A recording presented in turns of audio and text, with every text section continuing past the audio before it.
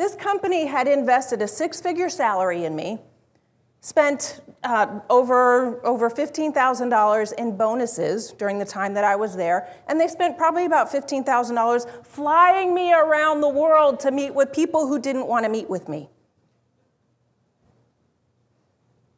That hurt. I stayed with this company for a year. But before I left, I became disengaged. I was one of those quiet quitters. I am someone who takes great pride in doing great work. I take great pride in the work that I do. But I was unmotivated to make the kind of difference I was brought on board to make.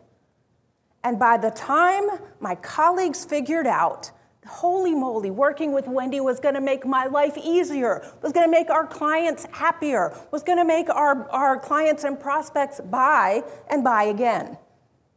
That it would be great to work with me, I didn't want to work with them. I remained silent. And I'm not proud of it, but I was the one that declined their meeting requests. This is what can happen when employees don't feel like they belong.